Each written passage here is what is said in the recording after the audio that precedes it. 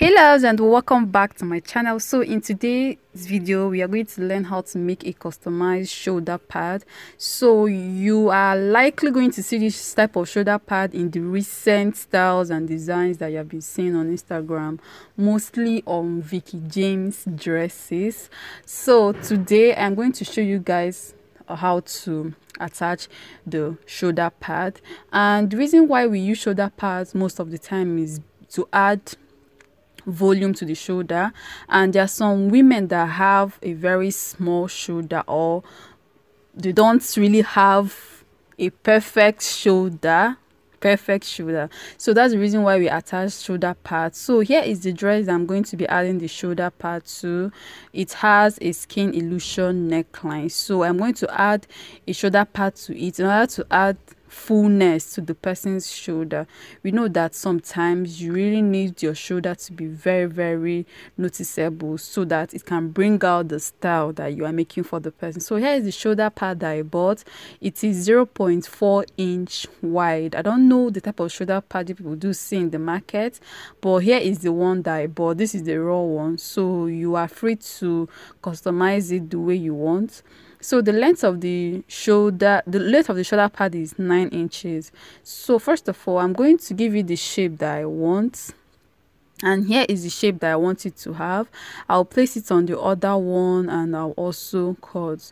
So for what I'm doing, 0.4 inch is actually much. So I would like to reduce the wideness of this, the thickness of this shoulder pad. Shoulder pad is actually thick, so I'll go ahead and use my scissors to trim down the thickness a bit. I want to like trim it down so that it will not be too thick. It will be thick, but it will not be too thick.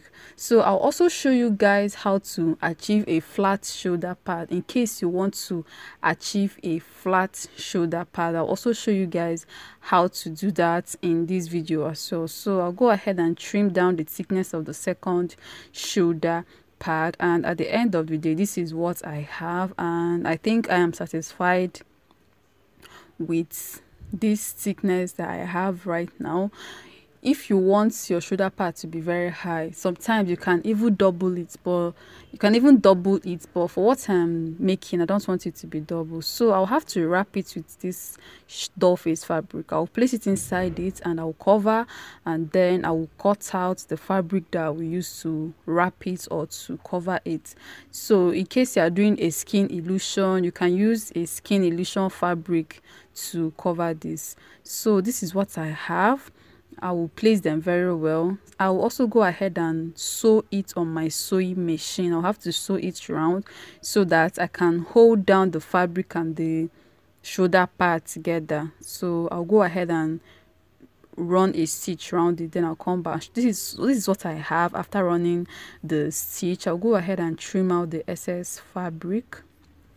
So as you can see, it is looking neat now. At least after adding your trimmings or your embellishments, people will not be seeing the color of the shoulder pad. So this is what I have at the end of the day. So I'll go ahead and iron it down. This is for the people that want their shoulder pad to be flat. If you want it to be flat, just sprinkle water on it and iron it. It will be flat, and this one is okay for your ready to wear dresses. It is very okay. And I bought this for two of them. I bought the 200 naira, 50 naira each. So here is the dress that I'm adding the shoulder pad to. So here is the trick. If you want your shoulder to look wider, you have to join your sleeve before adding the shoulder pad. I don't know if you get. If you want the person to have a wide shoulder illusion, you have to join your sleeve first of all before adding the shoulder pad, just like what I'm doing right now. I have joined the sleeve already before I added the shoulder pad, and as you can see, the shoulder pad crossed the joining between the shoulder and the sleeve. You can see the joining where I joined my sleeve to the shoulder. The shoulder pad crossed it so that the shoulder of the person will look wider.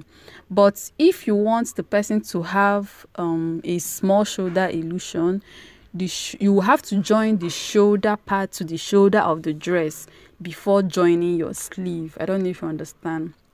You have to join the shoulder pad first of all before joining the sleeve. So that is just it. If you want a wider shoulder, you will join your sleeve before placing the shoulder pad the way you want it. And if you want a smaller shoulder, you will have to join the shoulder pad first before the sleeve. So at the end of the day, you can go ahead and add your trimmings, and that is it for this video. It's a very short video, but I hope it is helpful. So guys, do not forget to subscribe to my channel and click on the like button so that more people can get to see this video. Thank you guys so much. I appreciate you all for your support all this while. Thank you and bye.